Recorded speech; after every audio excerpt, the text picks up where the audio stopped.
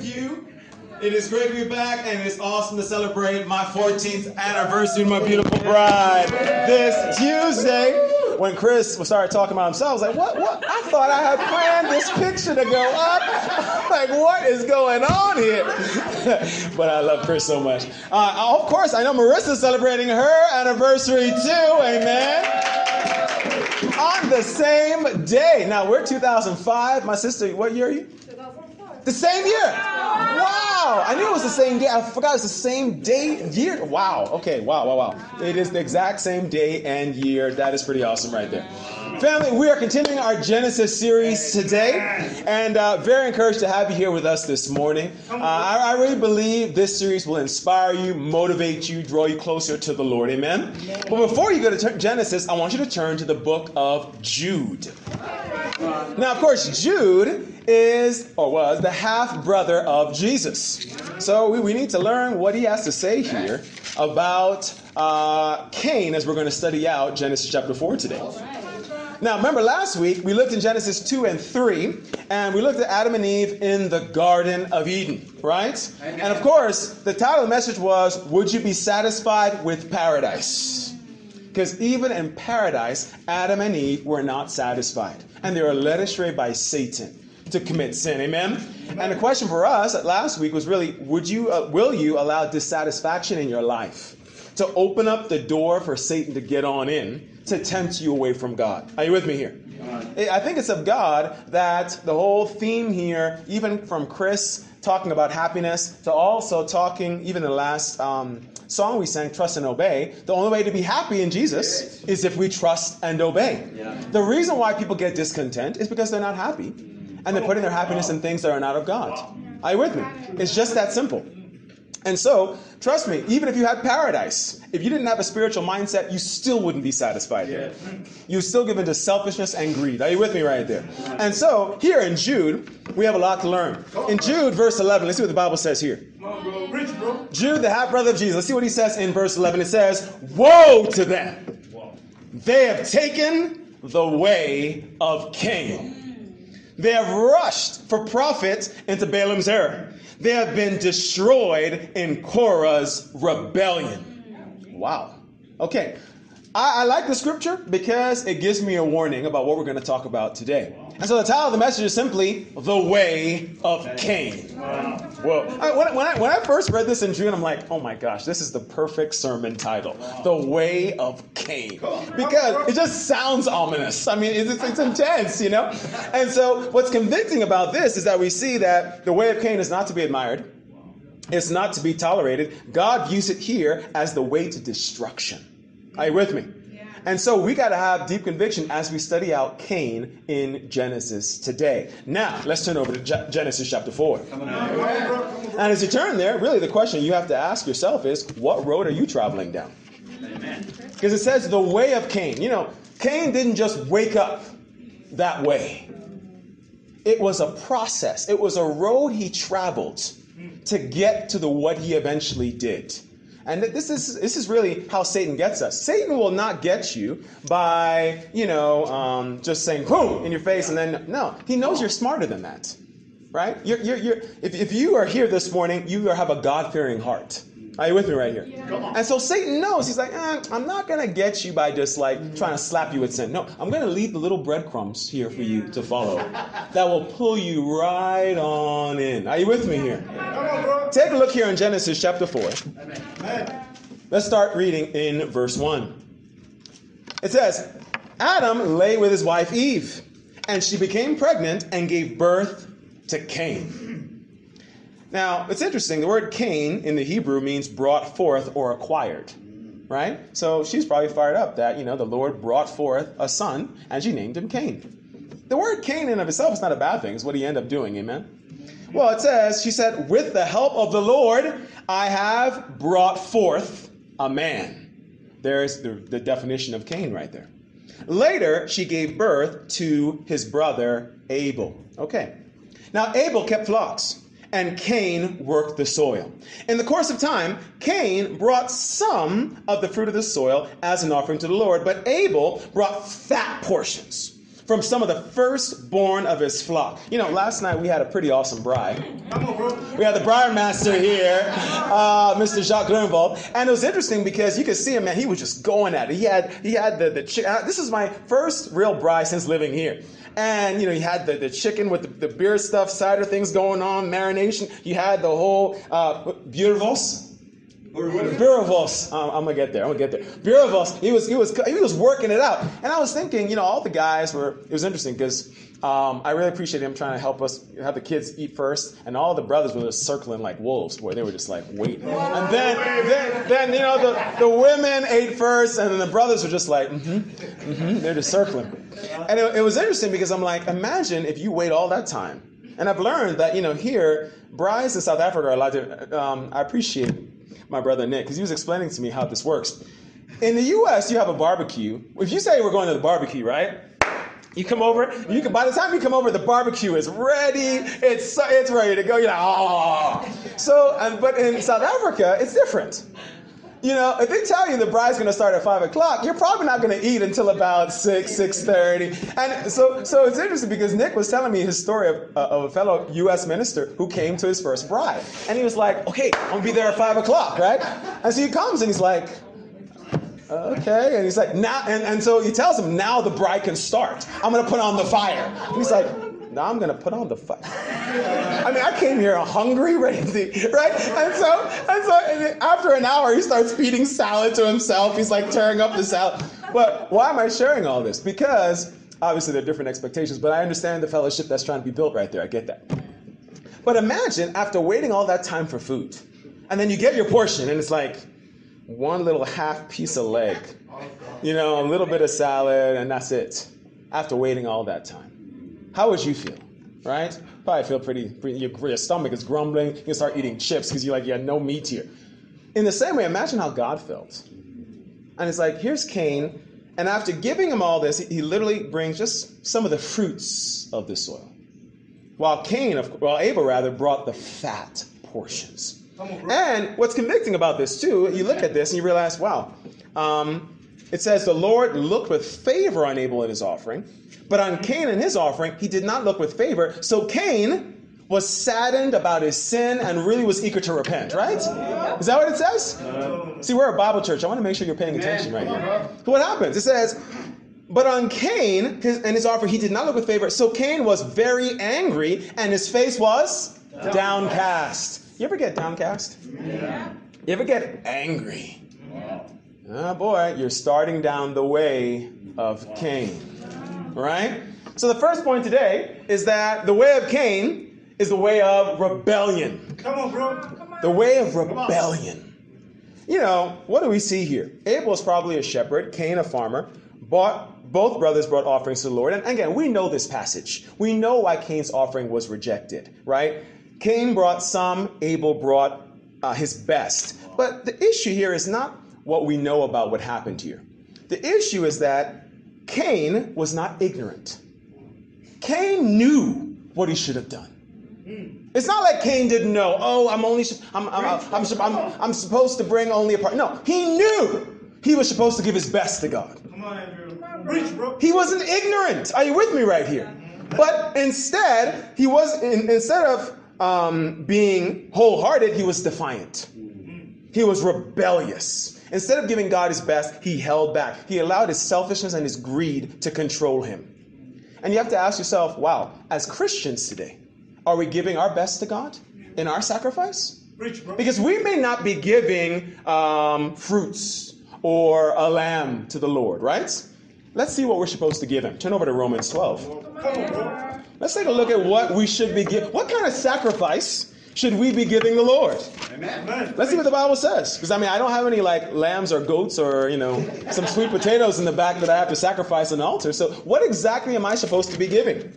In Romans 12, let's see what the Bible says. Right, bro. Come on. It says, therefore I urge you, brothers, sisters, in view of God's mercy. And he does show us mercy. Amen, family? Amen. To offer what?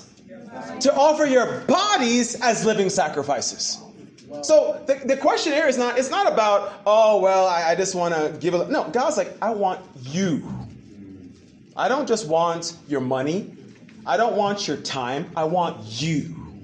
I want your heart. I want you. I want all of you. Come on, bro. I mean, I think about Osas and Ariel getting ready to get married here very soon. Come on.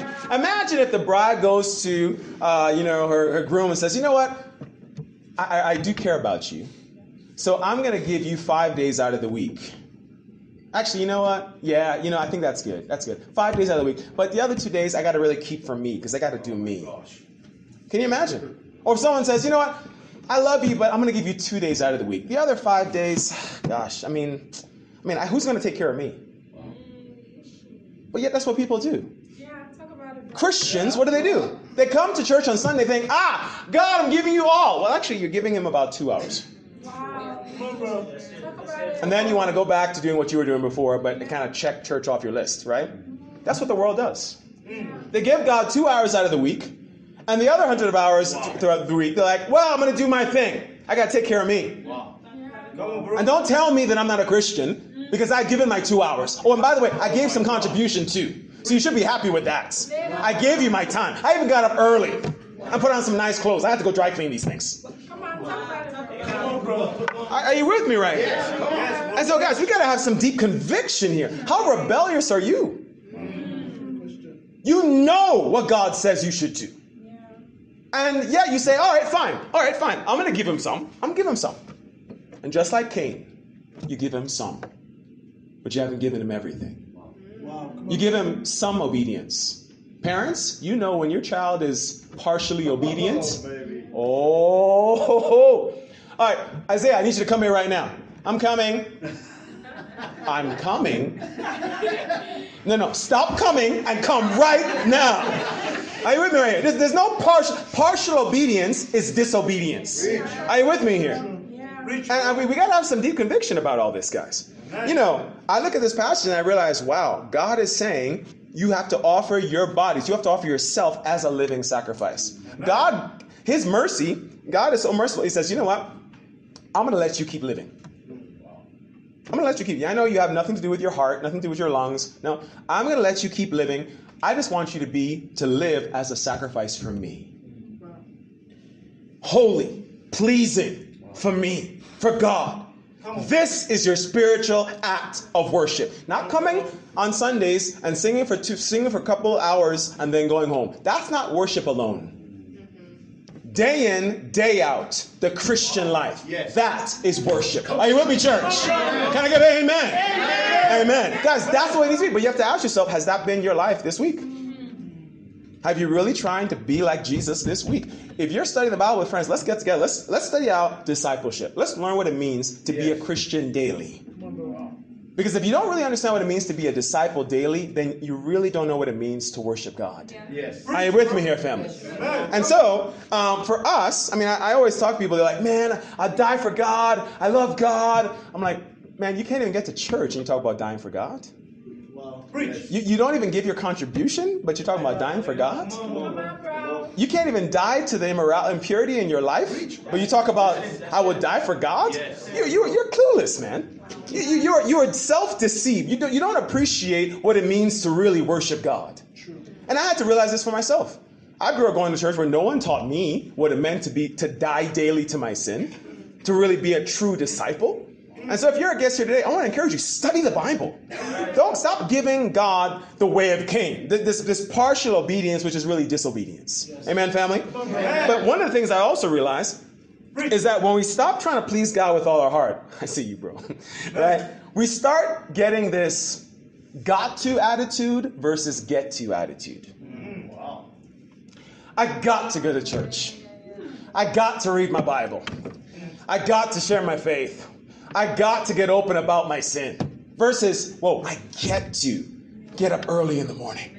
I get to spend time with God. On our way here this morning, I was taken, when Patrick called the bowl, the guy who picked us up this morning was a very, very religious Muslim. Very religious. His car was white. He was dressed in a white, full regalia, had the prayer beads, everything going on. Inside his car, he was it's almost like everything was covered with some kind of towel or some kind of thing to protect the seats. He wanted his car to remain pure. we come in, and of course I knew exactly who he was. So I look up, I see like a Islamic prayer journal, I see the Quran, but you can't tell it's the Quran because he's wrapped it up. I'm like, okay. So we're driving. Come on, bro. And so, you got to start the conversation. Right? You don't say, well, okay, he's Muslim, so I'm not going to reach out to him. No, I'm going to reach out to him. So I was like, well, it's been an early morning for you, huh? He's like, yeah. I'm like, yeah, I got up early myself, up at 5, spent some time in prayer, trying to really spend time worshiping God. He's like, oh, you pray? I was like, yeah, of course. I'm a Christian minister. He's like, yeah, I pray too. I pray, and I pray for God to help me understand, through the Quran, what I must do to live a righteous life. Wow. This guy is up at 4:30 in the morning and happy to do so. Praying to Allah. Are you with me here? So I'm like, okay, I'm going to take it. Bring it. So I'm like, have you ever studied? I first of all, I said to him, I have a copy of the Quran as well. He said, you read the Quran? I'm like, yeah, I've read the Quran. Now, of course, I didn't tell him that I actually read the Quran to be able to break down all the false doctrines in there, but we'll get to that part later. I'm like, do you know that in the Quran, in Surah chapter 3, it talks about reading the Bible, or reading the scriptures of the people of the book? He's like, have you ever read the Bible? He's like, no. You should. Surah 3 says you should read it. I was like, you can come Wednesdays at 6:30. We have Bible studies here. Come on. Nice. Guys, I got to ask you, if a Muslim is eager to get up at 4:30 in the morning and happy to do so, praying that Allah will give him insight, how zealous are you to get up early in the morning? Preach, bro. Are you with me right here? Yeah. I don't know how early you got up this morning, but sometimes people think, well, I don't have to have my quiet time on Sundays because the preacher's going to give me my quiet time. I hope you're getting up early in the morning having time with God for you. I have my quiet time in addition to what I'm preaching you. This is not my quiet time. Talk about it. Are you with me right here? Come on, bro. Family, does the world have more conviction than you to have a relationship with God? Come on, bro. Preach. And so, do you have a get-to attitude or a got-to attitude? Come on, bro. Right? Do you feel, I get to read my Bible, I get to share my faith? And this is huge because very often we can just do the minimum. And that's what Cain did. That's the way of Cain. It's the way of doing the minimum to get by. Turn over to Matthew chapter 5. Come on, bro. Preach, bro. You see, the Bible says we are a sold-out movement. Amen? Amen. That's what we're called to be. Matthew 13 says he sold everything he had, bought that field. That's where the whole sold-out movement comes from. Yeah. Matthew 13. People think, oh, you guys calling yourself sold out. I'm like, actually, if you read the Bible in Matthew 13, it says that he sold everything he had and bought that field. It's biblical, guys. But here in Matthew chapter 5, let's see what the Bible says now. Matthew chapter 5, verse 20. Come on, bro. Maybe you think you can just do the minimum and make it to heaven. Amen. Preach, bro. That's like, I don't know how my wife would be encouraged if I just did the minimum to be a husband. Wow. Would you be encouraged, sweetie? No, she wouldn't be. Amen? Amen? And so imagine, seriously. Okay, you know what? I'm going to go here. Wife, Valentine's Day, here you go, flowers. Money, go shopping. Are you happy? Good. Is that what you want? Guys, have you given God your heart? What if God were to say, what about our relationship? What have you done? All right, Sunday service, here you go. Contra, here, take. I didn't give it all. Here. Imagine. Matthew chapter 5, what does the Bible say here? Come on, bro. Jesus here is talking to the crowds. And we got to have deep conviction when it comes to not just giving the minimum. Wow. Here, the Bible reads in Matthew chapter 5, verse 20. Come on, bro. All right, we can start in verse 19. It says, anyone who breaks one of the least of these commandments and teaches others to do the same will be called the least in the kingdom of heaven. But whoever practices and teaches these commands will be called great in the kingdom of heaven. That's interesting right there. A lot of people believe that all you have to do to be a Christian is just believe. You don't have to help anybody else. My Bible tells me here in verse 19, it says, whoever practices and teaches these commands will be called great in the kingdom of heaven. Amen. Are you a teacher? Wow. Who have you taught the Bible to this week? Guys, A disciple makes disciples, baptizes them, and teaches them to obey everything. Matthew 28, 18 to 20. Are you with me here? Yes. A lot of people just think being a Christian is, I believe in God, I'm good to go. No! If you know the truth, you must help others. That is why we've given up everything to leave the U.S. to come here. Actually, via Lagos. Right? But look at what it says in verse 20. It says, I tell you that unless your righteousness surpasses that of the Pharisees and the teachers of the law, you will certainly not enter the kingdom of heaven. Whoa. See, the Pharisees, with all their 643 different Old Testament laws, they followed the book of the law, follow legality, follow. And they thought that by doing all that legal stuff, following the rule of the law, but not giving their hearts, they'll be fine. And a lot of people think they'll be fine just by checking off church off the list. Oh, I've read my Bible today. Check. I prayed. Check. But have you really given God your heart? Are you with me here, family? And this is something for me that, like we talked about, you see how humble you are, like we talked about at midweek. Looking at, do you have an attitude of self-righteousness in your life? Where you think, I'm a good guy because I know the Bible, and yeah, I even teach people. I know the Bible. I teach people too. I'm doing pretty awesome. Not like this guy over here. Constantly comparing yourself. It's scary, amen? And so let's go back to here. You know, it's interesting. When Cain in Genesis gets rebuked by, let me back up a bit. Cain, once he sees that his offering was not accepted by God, how does he react? He gets angry. Have you ever gotten angry when someone points out something you've done wrong? Never. I've done that. Right? Who hasn't, right? Yeah. And I'm like, man, this is convicting, because I know in my marriage, I am so grateful to my wife. My wife has put up with me for 14 years, and I pray that I've tried to keep it in some ways comfortable for her. Amen. Amen. I love you very much, sweetie. It's amazing to think that, you know, one of the ways I know I see my sin, if you want to know my sin, just talk to my wife. Because my wife knows me better than anybody else. Right? Welcome. Very soon. Right? And so what's good about that, it's good and it's great, because it's like, well, it's good and it's good and it's great, actually. Because she will help me to see things I cannot see. So one of the areas that I know I need to work on is when my wife sees something in me, I got to be like, man, I got to really love this. But the problem is that we can start to justify our sin, which I'm going to talk about later. But instead of getting angry, instead of getting a downcast face, we should be happy. How do you react when someone points out your sin? Turn over to Proverbs 12, excuse me. You know, Proverbs 12 is a great scripture. It's a great scripture because it shows how our rebellion happens. In Romans 12, it says, verse 1. I keep saying Romans. Proverbs 12, verse 1. We're doing this Roman series in Lagos, so that's why they just finished it up, amen. In Proverbs 12, verse 1, the Bible reads, whoever loves discipline loves knowledge, but he who hates correction is stupid. What does it say? Stupid. The word stupid is in the Bible. Is that shocking?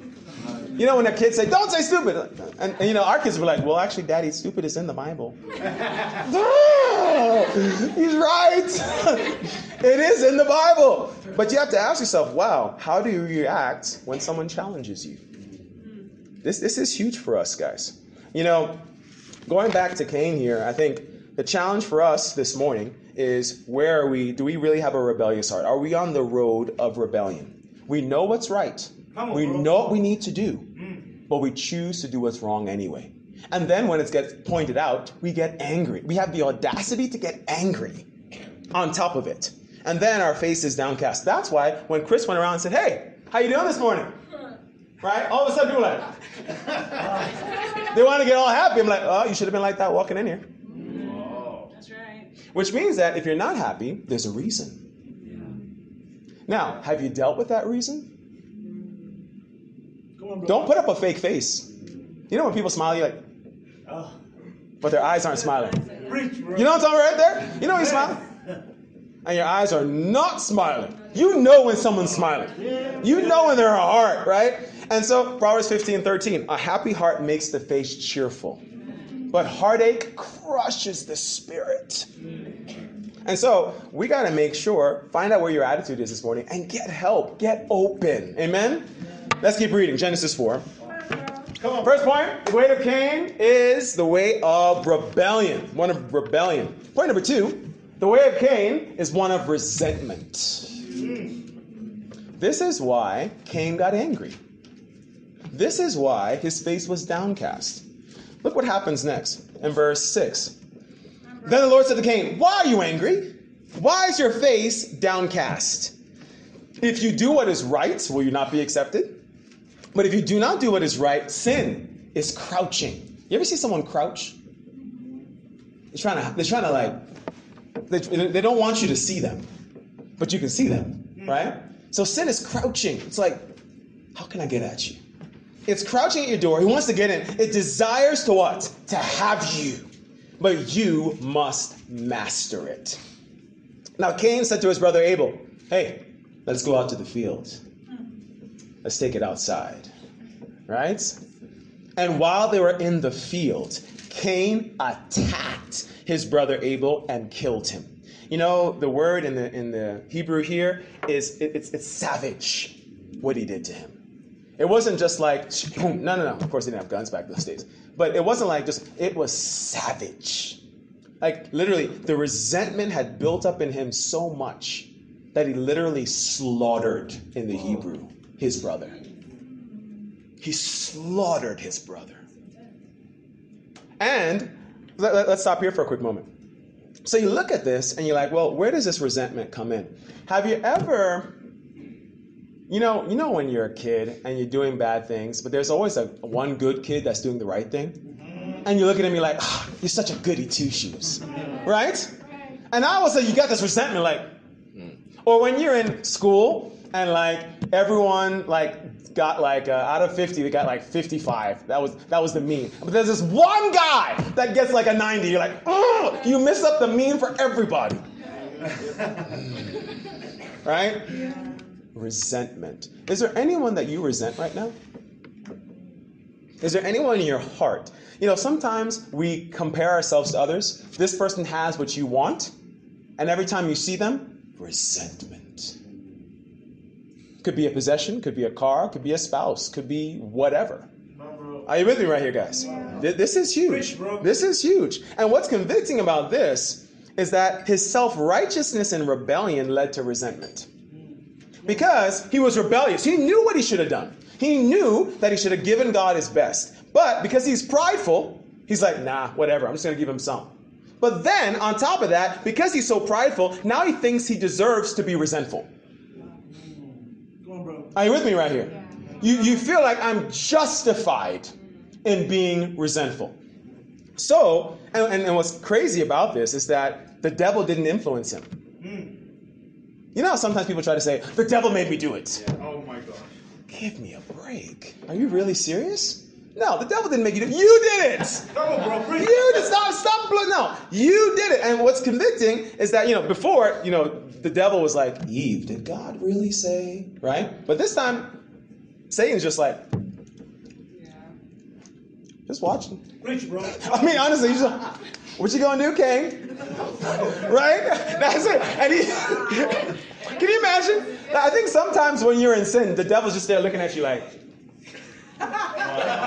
eating your pizza, just watching you. What are you gonna do? What are you gonna do? Come on, bro. You're giving a show for Satan. And so Satan was not the instigator. It was his willful decision. What sin is mastering you this morning? What sin is making you getting getting a grip on you because of your rebellion and you making excuses for it? Preach, bro. And so I know this morning maybe it's cowardice. Maybe it's cowardice. Maybe if it was you in that boat this morning, you'd been like, I don't want to talk to this guy. He's a Muslim. Maybe it's been unbelief. Well, even if I talk to him, he won't believe. Wow. You get what I'm saying there? Sure. Maybe it's impurity. Maybe you were looking at things you shouldn't have been looking at this week. Maybe it was unforgiveness. this week? Maybe you're just stuck. You're like, man, I know I need to forgive him. I know I need to forgive her.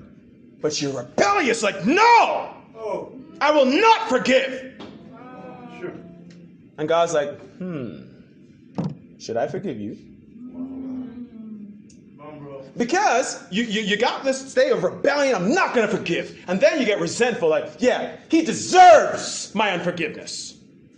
She deserves my unforgiveness. You see how the way of Cain, right? You chose not to act in love, and now their sin has made you sin.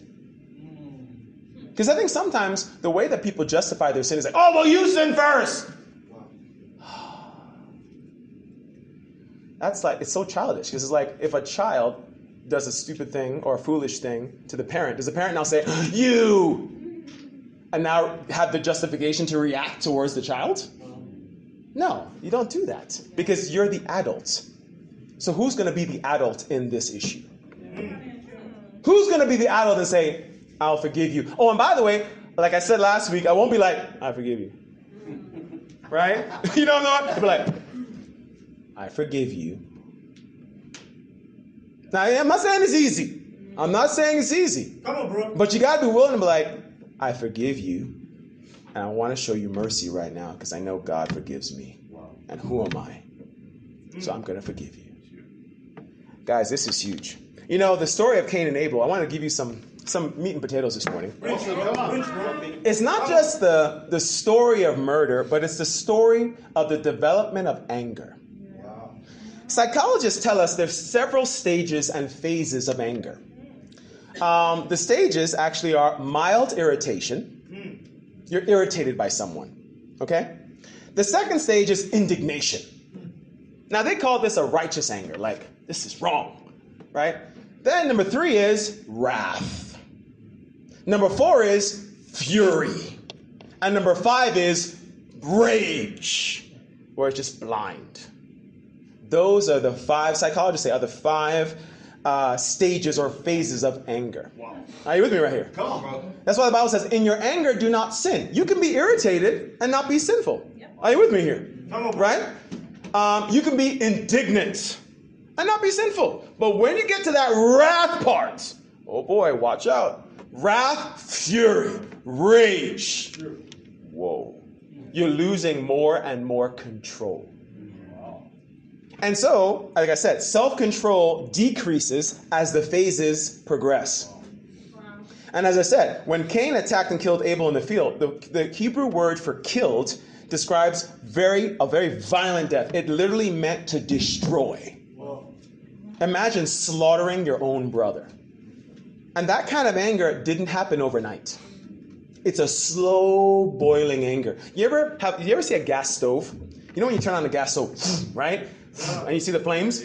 But what a lot of people have is like this low-grade anger. It's like when you take the gas and it's like, it's coming out, but it's like, right?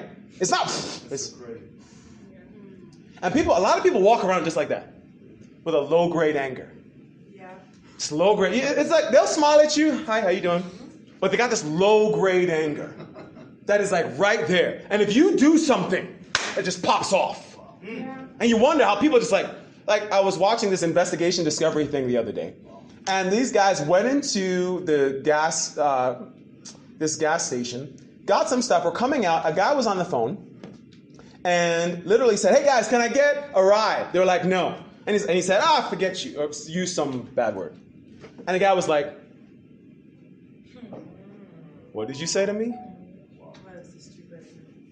And because of that, the guy goes after him, beats him down, they have like wood, usually cut up wood at gas stations they use for fires, takes the wood, literally destroy. They beat him down where he dies on the gas station lot. Wow, that's intense. Firewood embedded in his head. Wow. Killed him with firewood. That is the kind of anger that you don't see. You think, these guys are fine. And you don't know what's going on with people. Are you with me right here? And so, it's scary, guys. It is scary. Where are you this morning? Where are you in the stages of anger this morning? Do you have a mild irritation going on? indignation, wrath, fury. Rage, you probably wouldn't even be in here, right? Fury, yeah, you probably wouldn't be in here either. But some of y'all may have some wrath going on. Preach, bro. You may have some wrath going on that you're hiding. You're like pushing it down. Get up in there. Because you know if it comes out, whoa. Come on, bro. Take a look over in Job. I want to show you something. Come on, bro. You just Trying to break it down here, guys. awesome. It's always important to study things deeply that you already know. Because, how many times have we read Cain and Abel? Right? But to really get deeper and get insight into this stuff and apply it to your life, that's the key. In Job 36, Elihu is kind of the young guy is trying to help Job right here. Yeah. Preach, bro. And, sometimes we're resentful towards God. Yes. Come on. Let's just talk about it. Come on, bro. Right? on, Maybe bro. you're afraid to say that, but it's true, right? Man. In Job 36, verse 5, the Bible reads, God is mighty, but does not despise men. He is mighty and firm in his purpose. He does not keep the wicked alive, but gives the afflicted their rights. He does not take his eyes off the righteous. He enthrones them with kings and exalts them forever. But if men are bound by chains, held fast by cords of affliction, he tells them what they have done, that they've sinned arrogantly. He makes them listen to correction and commands them to repent of their evil. If they obey and serve him, they will spend the rest of their days in prosperity and their years in contentment. Amen. But if they do not listen, they will perish by the sword and die without knowledge. Preach. The godless in heart harbor resentment. Are you godless this morning? The godless in heart harbor resentment. Even when he fetters them, they do not cry for help. Sometimes you're angry, and instead of going to get help, you're like, I'm going to stay in my anger. I'm not going to get open with nobody. I'm just going to stay in my anger. That's godless. Because, God is trying to help you to get help. They will not cry for help. They're too prideful. It goes in verse 15. But those who suffer, he delivers in their suffering. He speaks to them in their affliction. Do you realize that God is trying to speak to you through some of the toughest times of your life? Amen. He's trying to mold you and shape you to be the man and the woman he wants you to be, if you'll let him. Are you with me here, family? Amen. When we see that affliction comes and even assistance from God is delayed, there is a purpose.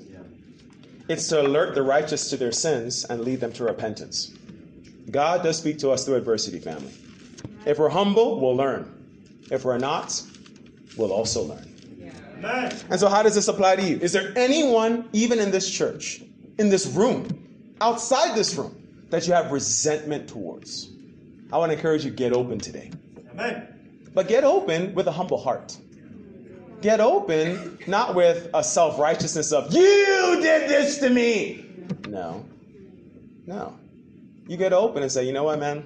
I just want to be honest with you. I remember calling some brothers one time and said, guys, bro, I just want to let you know, you don't even remember this, but I want to get open because you did such and such to me, and it bothered me, man. And I want to apologize for having this anger in my heart towards you for so long. Now, of course, the brother's like, bro, I didn't even know. I'm so sorry. Really? I did that? I'm so sorry. And of course, I wasn't doing this for his apology. Because if you do things for people's apology, then it's more about you than God. Right. But, he was like, bro, I'm sorry. Please forgive me. I'm like, bro, I'm sorry. I'm the one that shouldn't have held on to this for so long. Now we're done. We're good to go. Are you with me here? Amen. Forgive and forget. The forget part is not the easy. Is usually the hard part. Are you with me right there? But I think, as I said, maybe this morning there's resentment towards God with prayers that haven't been answered. Maybe there's resentment towards God with people who haven't responded to you. You've poured out your lives to people and they haven't responded. Maybe there are people that have hurt you in the past. Deal with it, family. Get on your knees and cry out to God. Don't let resentment hold your heart captive. Amen? Amen. Let's get back to Genesis and close on out. Come on, bro. Preach. Come on. The way of Cain. Amen. Amen. The way of destruction. It is a warning for us all. The way of Cain is the way of rebellion, the way of resentment, and the last one is the way of Cain is to reject responsibility. Now, why do I say that? Well, look and see what happens next. In verse 9, the Bible reads this. Then the Lord said to Cain, where is your brother Abel? Don't you love God? God is great. He asks questions even though he knows exactly. He knows exactly what's happened. Why does he do that? Because he wants you to acknowledge it. That's the issue. He gives you rope. He's like, yeah, I mean, I've been in discipling times where I know exactly what's going on. Right? But I'm talking to the person, so bro, can you help me understand this? I already know what's going on. But I act like I don't. Like Jesus on the road to Emmaus. So what's going on? What happened here? God does that a lot. Because he does that because he wants you to, he already knows, but he wants you to acknowledge what's really going on. And so here in verse 9, the Bible reads, the Lord said to Cain, where is your brother Abel? I don't know, he replied. Am I my brother's keeper? Oof. The Lord said, what have you done? Listen, your brother's blood cries out to me from the ground. Now you are under a curse and driven from the ground, which opened its mouth to receive your brother's blood from your hand. When you work the ground, it will no longer yield its crops for you. You will be a restless wanderer on the earth. Cain said to the Lord, my punishment is more than I can bear. Today you're driving me from the land, and I'll be hidden from your presence. I'll be a restless wanderer on the earth, and whoever finds me will kill me. But the Lord said to him, not so. If anyone kills Cain, he will suffer vengeance 7 times over. Then the Lord put a mark on Cain so that no one who found him would kill him. So Cain went out from the Lord's presence and lived in the land of Nod, east of Eden. Let's stop there. The way of Cain is to reject responsibility. So, did Cain accept responsibility for his brother? No. Of course not. And because he rejected his brother, God rejected him. So, interesting here, the Hebrew word for, in verse 9, he says, am I my brother's keeper? The word keeper means to take care of, right? So, here, you see that in verse 9? He says, am I my brother's keeper? The word keeper in the Hebrew means to take care of. Like in Genesis 2:15, where it says, the Lord God took the man, put him in the Garden of Eden to work it and to take care of it, right? Same word. To take care means to guard, to protect, to watch, to keep safe. And so when God asked him, where is your brother Abel? What he really was saying is, I don't know where Abel, my brother, is. Am I supposed to take care of him? Am I supposed to tend him, guard him, protect him, watch him, keep him safe, care for him? Preach. That's what he was saying. Yes. Are you with me right here? Yeah. And so, instead of being his brother's keeper, he became his brother's murderer. Take a look over in 1 Thessalonians 2. You know, I'm grateful to be a part of a movement of churches that believes in discipling. I'm grateful to be a part of churches that believe that we need to be in each other's lives. Amen. Because most people, they go to church, they come, they listen, they leave. There is no relationships. Jesus sent them out 2 by 2. They're like, you're lucky if the person even talks to you at church. Are you with me here? That's why we have, in our family, every single person has a discipling partner. Someone in their life to keep them faithful and accountable. In 1 Thessalonians 2, we see that this was the heart of the ministry in these early churches. They were a family. Wow, come on. Take a look at what it says here, 1 Thessalonians 2. 1 Thessalonians 2, starting in verse 7, it says, but we were gentle among you, like a mother caring for her little children. We loved you so much that we were delighted to share with you not only the gospel of God, but our lives as well. We want to know your life. I want you to know my life. It's not just come to church, hi, peace be with you, also with you, goodbye. Let's talk. Let's get open. Let's talk about marriage. Let's talk about friendships. Let's talk about hurts and pains. Let's get real. Come on, bro. It says we were delighted not only to share the gospel, but our lives as well, because you have become so dear to us. Surely you remember, brothers, sisters, our toil and hardship. We worked night and day in order not to be a burden to anyone while we preach the gospel to you.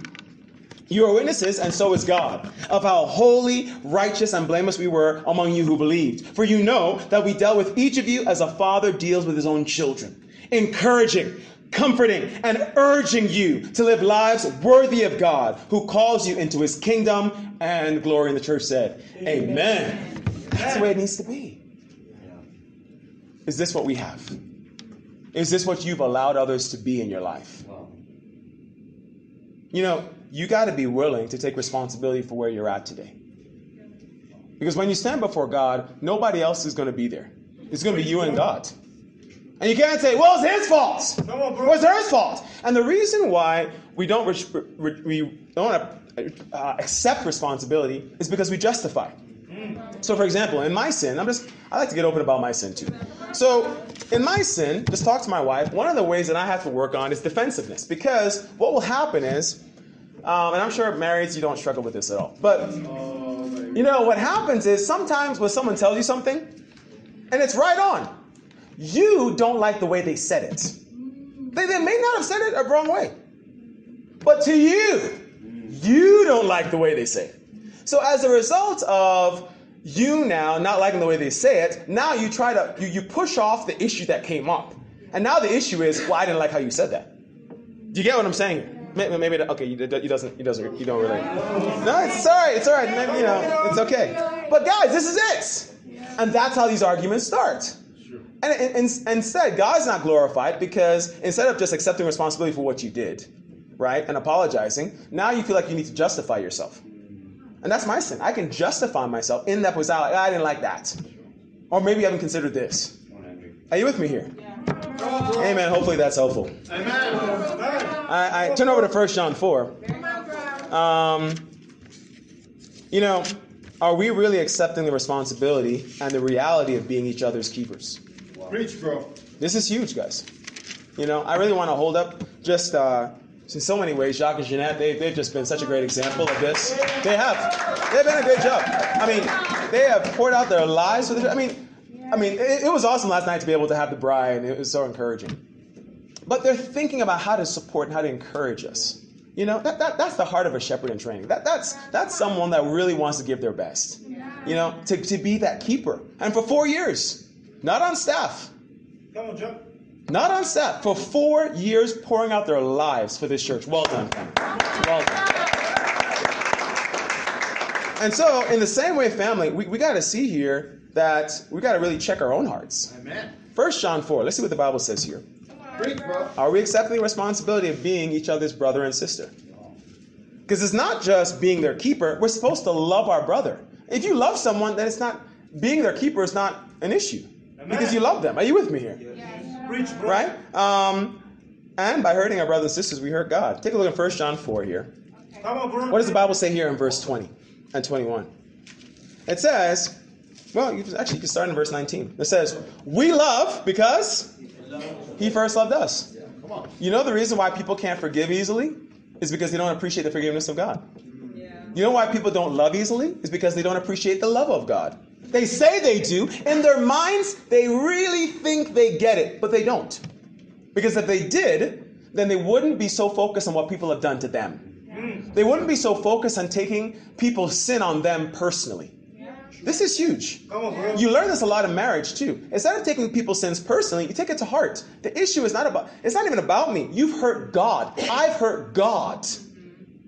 Come on, bro. We need to get on our knees and ask for forgiveness from God instead of being so focused on each other. Amen. 1 John 4, verse 20, we love because he first loved us. If anyone says, I love God, yet hates his brother, hates his sister, maybe even struggles with their spouse, he's a liar. Preach. She's a liar. For anyone who does not love his brother, his sister, whom he has seen, cannot love God, whom he has not seen. And he has given us this command, whoever loves God must also love his brother and sister. Do you love God this morning? Come on, bro. And is that shown by your actions? Amen. Guys, let me tell you, there is no sin that is done to you that you shouldn't be able to forgive. Amen. I'm so proud of my wife. It's one thing to be hurt by people in the world. It's another thing to be hurt by people in the kingdom.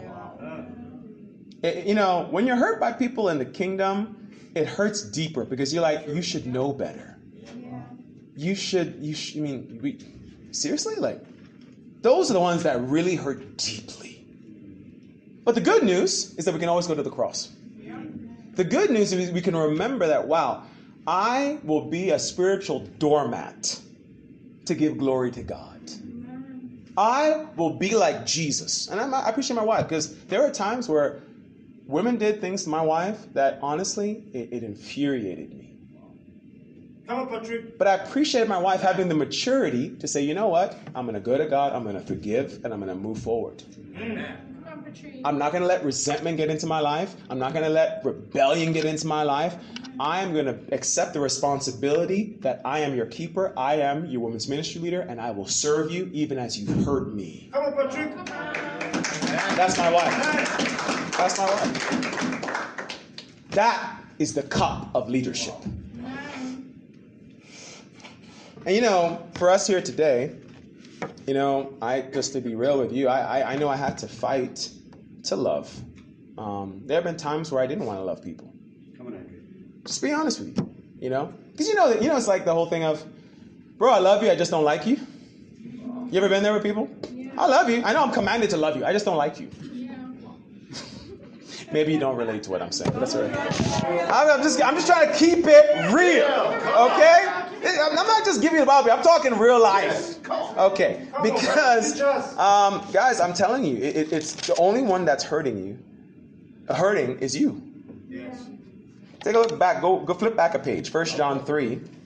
That's good, bro. Come on. 1 John 3.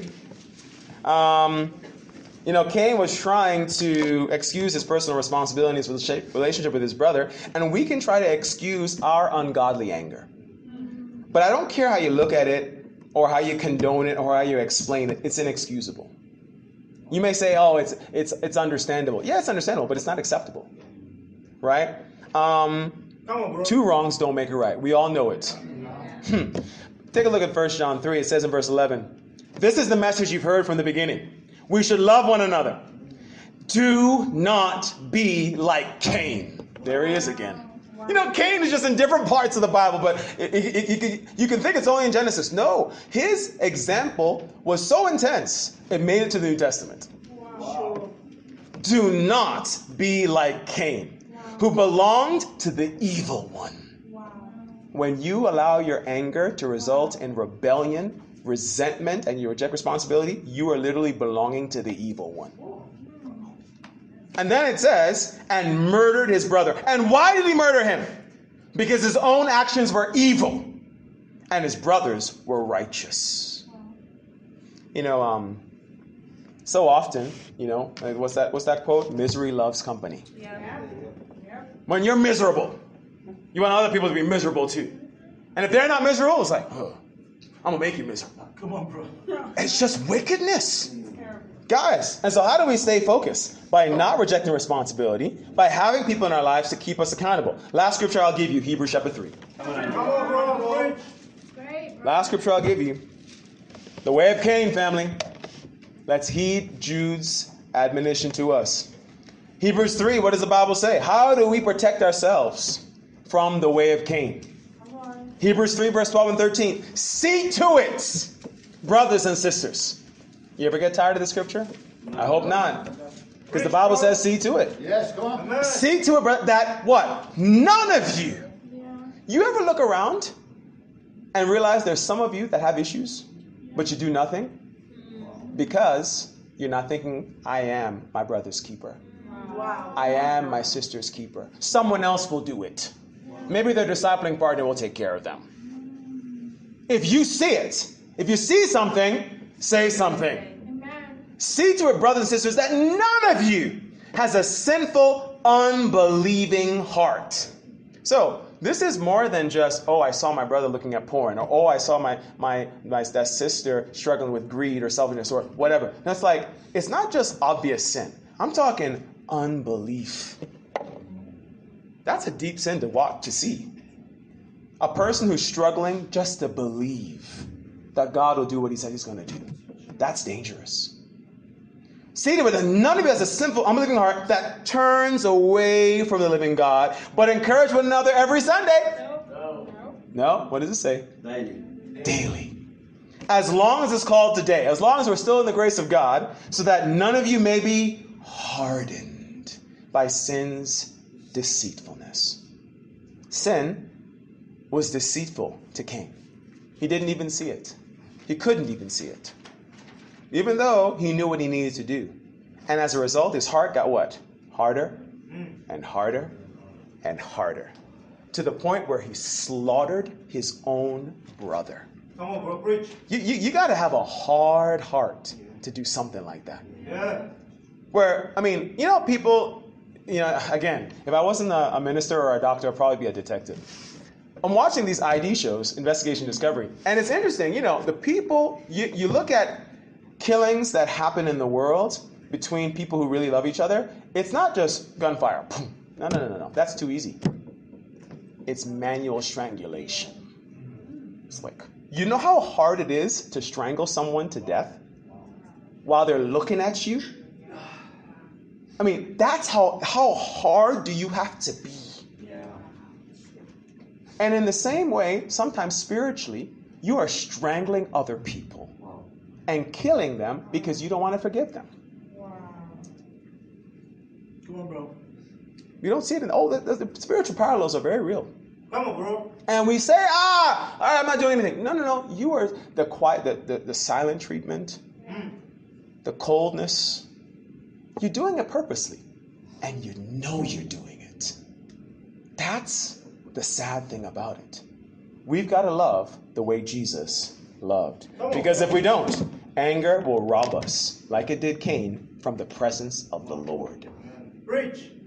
I'll leave you with these quotes. Someone once said, speak when you're angry, and you'll deliver the best speech you'll ever regret. Speak when you're angry, and you'll deliver the best speech you'll ever regret. Wow. I've learned that when someone says, I need some time, give them some time. Give them some time. Let them calm down. Let them cool down. Because if you explode into rage, what you say and what you do is unrecoverable. You can cry, you can apologize, but it cannot be undone because that person will always remember what you did. And it'll always be in the back of their minds, how did that person lose such self-control to do that to me? Wow. Now, if they're a Christian, hopefully they'll forgive you completely. But a reputation that has taken 30 years to build can be lost in 30 seconds. Wow. The trust that has taken 30 years to build can be lost in 30 seconds. Wow. Booker T. Washington, an educator in the U.S., he once said, I will not let any man reduce my soul to a level of hatred. Wow. That's what's up. I will not let any man reduce my soul to a level of hatred. Here in South Africa, we see hatred. Yeah. We know hatred. And even now, after all the drama is over, it may not be that high gas stove. It may be low-grade anger, low-grade fear. Are you with me right there? We've got to show the love to this dark world.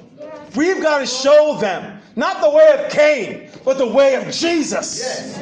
We've got to show them what real love looks like even when you're being hurt. Because when Cain killed his brother, he also killed himself spiritually. And we got to have a deep conviction. Where are you this morning? You may get more personal satisfaction from your anger, but in the end, you lose a lot more in the long run. What road are you traveling down this morning? I pray it's not the road of rebellion, resentment, or rejecting responsibility. Let's heed our brother Jude's admonition. Do not walk the way of Cain. Thank you and God bless you.